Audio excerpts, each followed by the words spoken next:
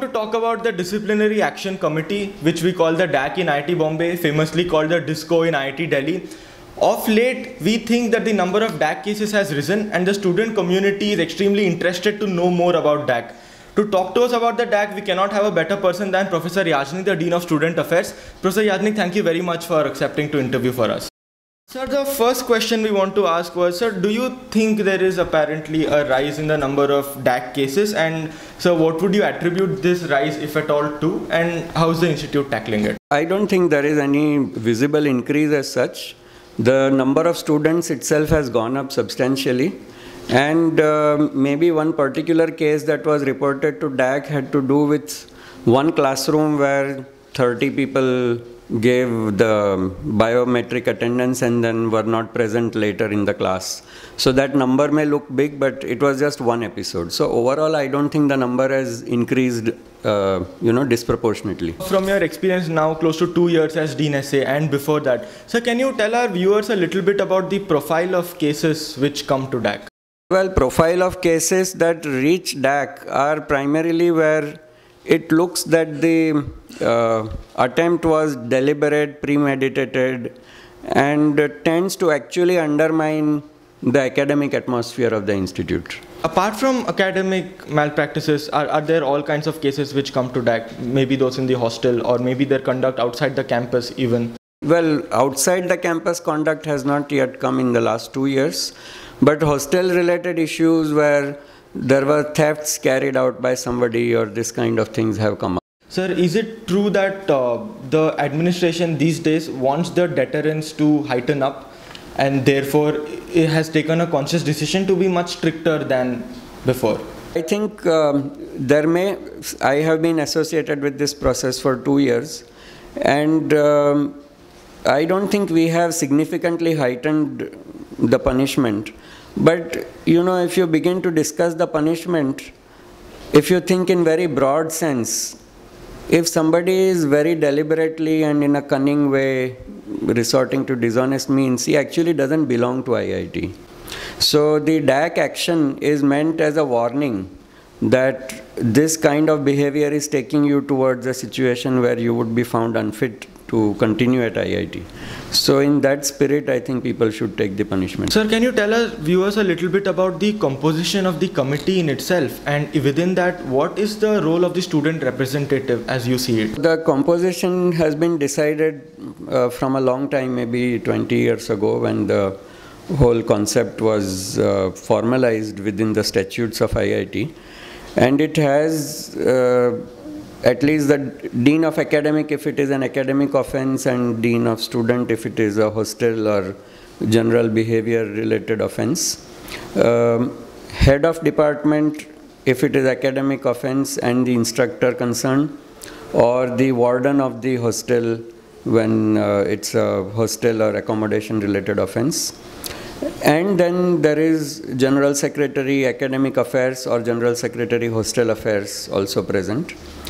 The way we think of it is that they provide a student point of view to the whole committee, which may be missed by the committee sometimes. By the way, the committee, the process of the inquiry during DAC tends to be not very formal one. It is essentially asking the student, what do you think? What is your own opinion, what you have done? This is the situation with which you are caught, etc. And the student usually is quite forthright about saying what has happened. Most of them feel guilty about what has happened and so on. So the role of the student at that point is later when deliberations occur. So committee tries to go over everything, the conversation we have had, the evidence we have had and so on. And in case the committee is missing something that is uniquely what a student might be able to perceive, or when a punishment is thought about, what all its implications can be and how students may perceive it. So that is the kind of role the General Secretary has. Sir, to confirm, so because a lot of students think that the General Secretary who's sitting there is more of in a defending role to represent the student.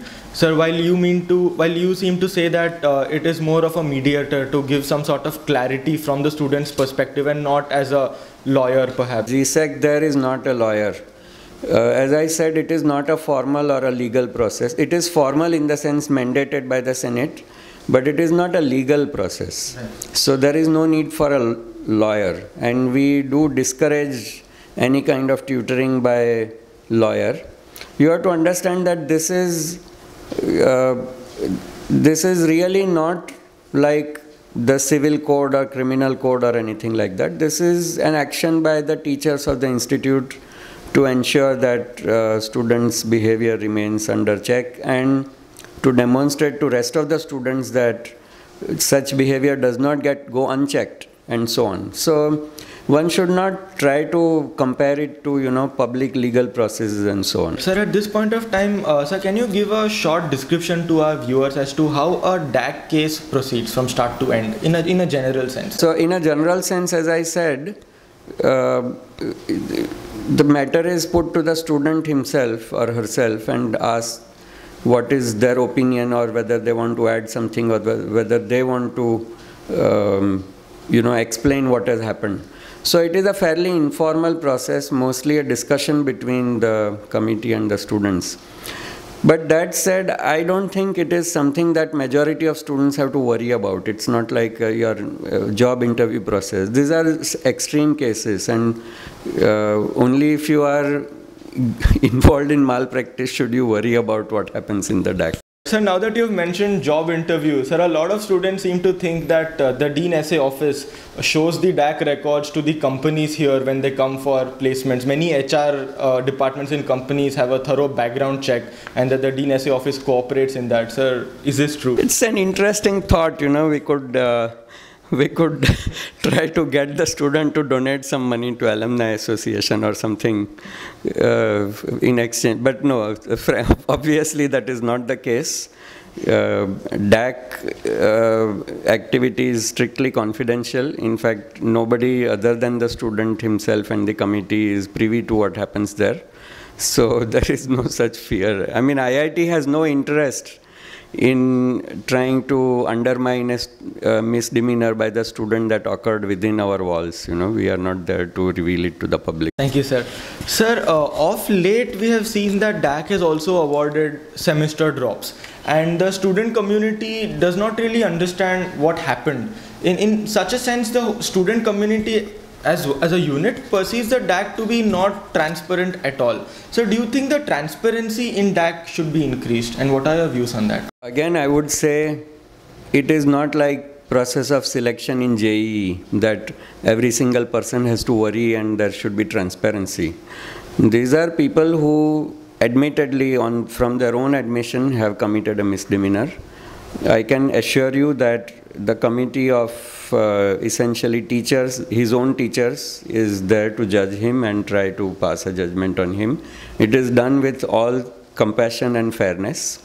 And I don't think that any transparency is required beyond that. And in fact, student representative is also present there. So it is not as if them versus us. It is some wise men from the community trying to bring you back on track. So I don't think that there is any further change needed to this proceeding.